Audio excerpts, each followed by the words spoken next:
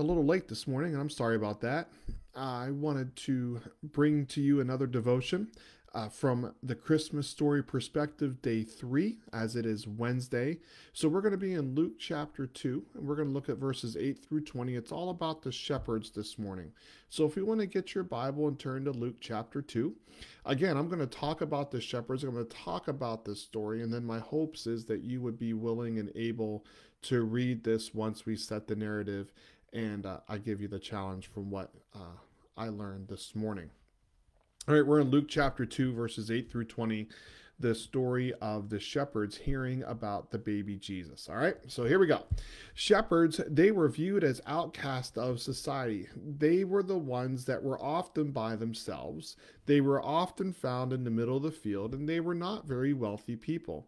Anyone could be a shepherd, and it was a lonely job. It was a job that you didn't have much interaction, and when you did come into town to sell your sheep, you were viewed down on because you didn't have the greatest clothes, and you certainly didn't have the greatest aroma about you because you've been around sheep and out in the wilderness trying to tend your flock. Also, the shepherds, they would be out in the middle of nowhere, especially the shepherds in tonight's or this morning's devotional. They're out in the middle of nowhere. They're minding their own business. Excuse me. They're counting their sheep, and they're looking for enemies of their flocks when the angel, excuse me, they approach. So it's interesting, sorry, that the shepherds, their first reaction was to have fear. And these shepherds, these are professional shepherds, and they would have seen the worst of the worst. They would have seen the bears. They would have seen the lions and the tigers and all of that. They would have seen the foxes. They would have seen if there's coyotes in Israel. They would have seen all of these predators that would have come into their sheep pen or around their sheep to try to take off one of the sheep. And these shepherds would have been able to defend themselves. They would have had a staff or they would have had a slingshot to protect their sheep. But here comes this angel. And the first thing the angel says is, "Do not be afraid." I often think that's a really good message for us today, and a good reminder for us is to not be afraid. Hey, the good Lord's with us, and he is here. So let's have faith over fear. So the angel says, "Do not be afraid. I bring you good tidings of great joy." This is going to be good news. I'm going to give you news that is going to cause you to have a lot of joy. Notice the angel who he goes to. He goes to the shepherds, and the shepherds are seen as those that are lowly in society. And that's because the Savior is not just for those who are of the upper class or those that have the money or those that are well to do or for those that are of royal descent.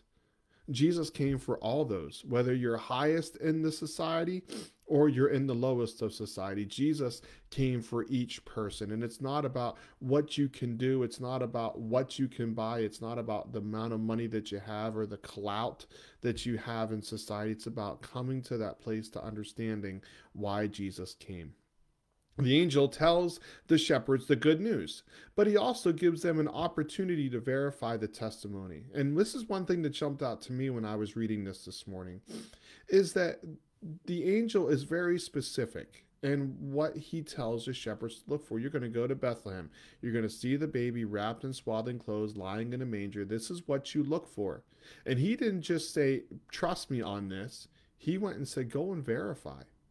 Now, we are to give the good news, but as we share, we are to help people come to the place where they can find the Savior. Hey, don't just take my word for it. Look through history, look through scripture, look through secular history to see what you can find and how much of secular history is backed by the Bible and how much of the Bible confirms secular history. So when we say come to faith in Jesus, this isn't a blind leap of faith.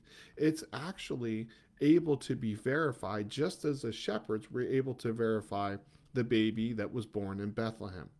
So these shepherds, they went on a journey. They went to find Christ. And you sometimes have to take that step of faith, or you have to take that journey in faith to be able to find the Savior. But let me tell you, as someone who did take that journey, it is well worth the journey. It is well worth the effort to be able to look and to see. I just want to step back, and I don't want to ever assume into scripture, but here come these shepherds. They have this encounter by the angel, and then a whole host of angels going to be joining them. But if these shepherds leave their sheep, who's going to watch the sheep? Did all the shepherds go? I don't know. Scripture doesn't tell us there were 5 shepherds that were there. All 5 went. There were 10. Excuse me. There were 10 shepherds that went. Scripture doesn't say. But what we do know is that the shepherds left. And they left all that they had, their income, their job, their career, to be able to go worship the Messiah. But let me tell you that when they went and they found the baby, it was well worth the journey. What they left behind, they got tenfold when they went to Bethlehem and they found Christ. And after the shepherds, they see the baby. The shepherds, in turn, they go out and they tell everyone what has happened to them. They tell everyone about the baby that was born and is lying in a manger. The shepherds are the first ones to hear about the birth of Christ. The shepherds are the first ones to go and tell their testimony. They were the first ones to speak of what happened to them. So there's a twofold question here this morning. The first one is, have you taken that step of faith and found the Christ? Have you went and sought out the Savior of the world? The second question I have for you is, if you have, then who can you tell about the baby born in the manger? Who can you go and tell about what Christ has done in your life? You don't need to know all the theological arguments. You don't need to have the right letters behind your name. You don't have to know every Bible verse. Those are important. But also, what is even more important is you find someone and say, can I tell you about someone that has changed my life?